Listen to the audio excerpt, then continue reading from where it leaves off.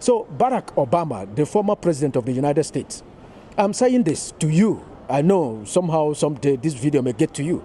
I'm saying this, if you want to talk about Nigeria, if you want... Of South Africa. Ignore President Tinubu during the presidential inauguration in South Africa. Why was Tinubu placed behind smaller African leaders? This is a disgrace to the biggest black nation in the world. It's being relegated to a lesser position during such an important event is a clear indication that Nigeria needs to reassess its diplomatic standing and take concrete steps to improve its global image. This is a disgrace to the biggest black nation. Nigeria must rise and elect responsible leadership to reclaim its rightful place on the global stage. Tinubu was left without even a handshake and could be seen clapping his hands, seemingly reacting to this high-level snub. He should serve as a wake-up call for all Nigerians. It's time to take decisive action, elect leaders who can represent the country effectively, and reclaim Nigeria's rightful place as a leader among nations. It's crucial for the country to demonstrate strong leadership, to earn respect from other nations, and also to ensure that its citizens are proud of their nation's standing. Nigeria has a responsibility to command respect on the international stage. Yeah, that's how Barack Obama, the former president of the United States, that's how he reacted when he saw how Tinubu was placed at the back seat during that inauguration in South Africa. You know, I have few problems with this, and I will explain all of them. One is that I know, according to the way our leaders, the type of leaders we have in Africa, I so much believe that that particular attitude towards Tinubu, the president of Nigeria, did not come out from their mind.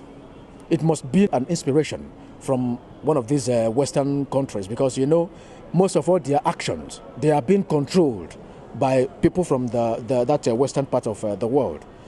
You know, so I so much believe that that attitude is not something that came out from their own mind. They did not decide to do something like that to the president of Nigeria, knowing fully well that it's a kind of very, very stupid, very, very crazy for a pot to come out and point at a kettle and say that the kettle is black.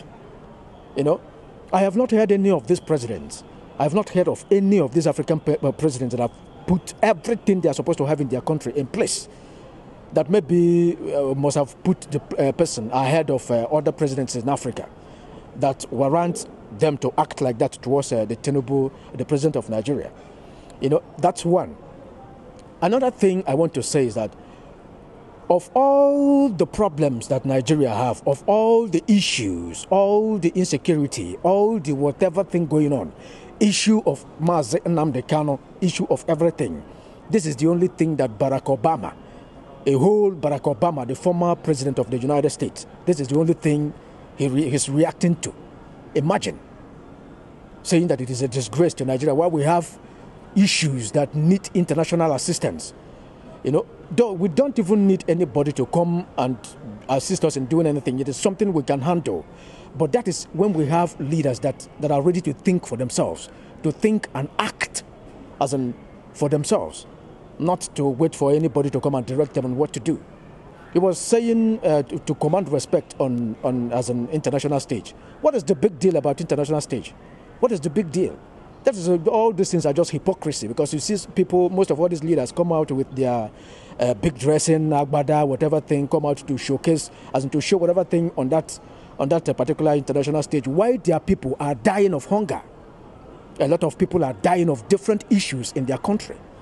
Most of all these African leaders that were acting like that towards Tinubu, most of them do not have whatever type of hospital they can boast of. A lot of them goes to all these Western countries for in kind of medical treatment. They do not have most of all these needed things in the country. So what is the thing that placed them ahead or made them, okay, maybe just because of the way Tinubu got to that office as the president, because it was a kind of, you know now. But to me, I don't see any reason. If it is not an inspiration from the Western part of the world, or as in, because I know how they control most of all these African leaders. If it is not an inspiration, that is very, very, very stupid to me. It's a very stupid action for a pot to come out and point at a kettle and say that that kettle is black.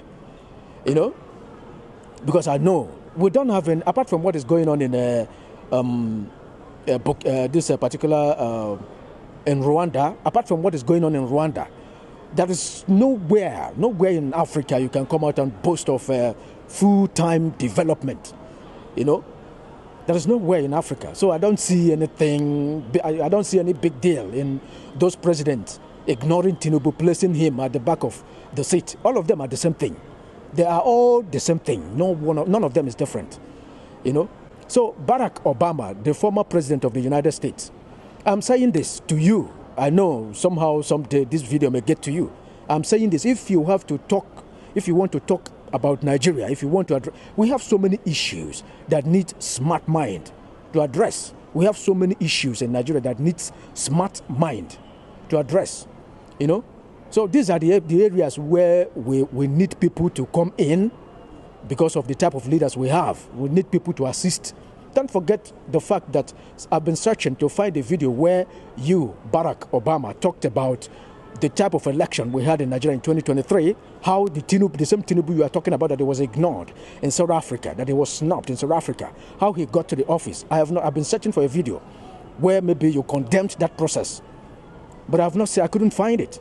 I've been asking people, but nobody has it, you know. But maybe you did, but I did not find it. But if you didn't, these are areas where we need where we need people, we need smart mind to talk about them. You know, the issue of Mazi Nnamdi Kanu that is being held in the DSS custody illegitimately. You know, after being set free from the court and so many other bodies, but is still being held in the DSS custody. These are areas where we need smart mind to talk, not about commanding respect on international stage. What is the big deal about the international stage? Most of all those people you see that maybe you think they are commanding respect, a lot of people are dying of hunger in their places, in their countries. Believe you me, you know.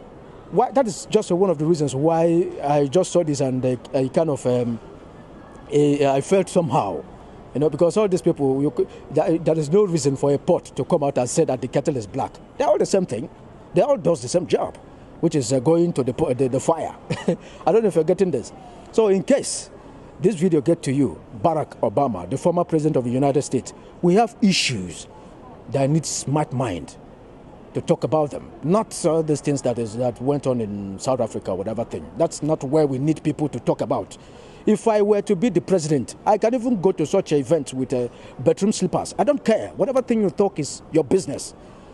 You know, placing him at the back of the seat is not whatever thing. What we need is internal development. Work on the people you are managing. Work on the people you are governing. Do things better for them, not to come out and showcase that you are big at the international stage, but your country is nothing. You know, I do not want to say much about this. I just saw this and it felt somehow, so I kind of needed to say something about this. You know, thank you so much. And I still remain your man, Moris Nwa Ezike Oba. Do have a wonderful day. Thank you.